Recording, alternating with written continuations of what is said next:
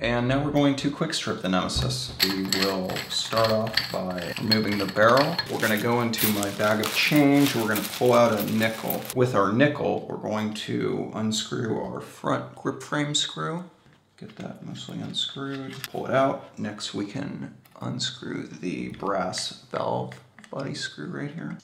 With that off, we can take the body off of the grip frame rail, and now we can see the latch, the linkage latch, which connects the bolt to the hammer. You just pull that off. You can see it's a stainless piece. Now we will take the three portions of the body apart. So there's our Nelson style valve body. Clean this up a little bit. I'm gonna just take my pinky, put it in the breech, and just push the valve out. Now we can see we have our bolt and hammer assembly, and we have our breech. We also have a Delrin spacer in the breech. It's probably why it's not functioning, is because the Delrin spacer is a little too tight. Now we can see that we have our hammer section with the cocking knob and the hammer inside of there, and it has a spring on it, and our bolt is held in with a spring. So one tool that I forgot to grab for stripping down the Nemesis was my flathead screwdriver. So what we're going to do now is we're going to insert our flathead screwdriver into the tip of the bolt, and we're just going to spin our bolt or our screwdriver, and that's what will separate the bolt from the hammer assembly. Getting a closer look at our bolt, we can see it has a venturi pattern on the front.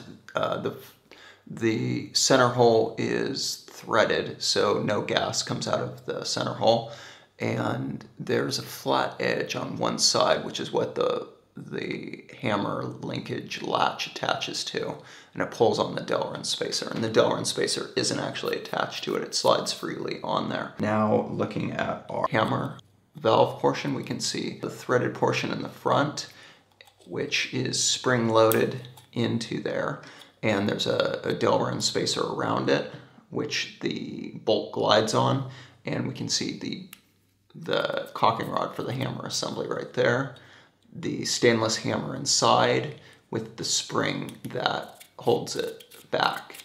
And now I can reassemble my Nemesis, so I'm going to take my hammer body portion, I'm going to put my finger in it, and I'm going to push forward just a little so that the threaded portion at the tip of the power tube is extended, and that is spring loaded into the hammer. So that's what brings our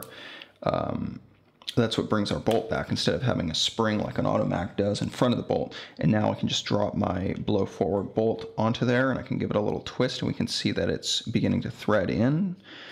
We can see our threads going closer to the tip, and we can take a flathead screwdriver and we can just give this another slight turn and make sure it's nice and tight, and it is. Now I'm going to take my Delrin spacer, I'm going to put that on the front of the bolt. Now I'm going to make sure that this aluminum sleeve right here is lined up with that hole, which takes a metric screw that I unfortunately didn't get with the gun, and I don't have because it's metric.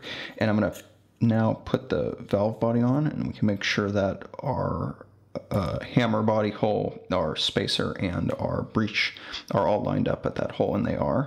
And now I'm going to take my sled and my latch sled. I'm going to just pop that in front of the spacer. I'm going to just slide this onto my Nelson style valve body. There we go. And then I'll just place that on top of my Nemesis. Now we're good there. Just going to put my front grip frame screw in, and then move on to my back valve body screw, and we're good. And let's not forget our barrel. Screw our barrel on, and now we can go hit the field with our Nemesis. That doesn't work, but hopefully soon will once I fix it.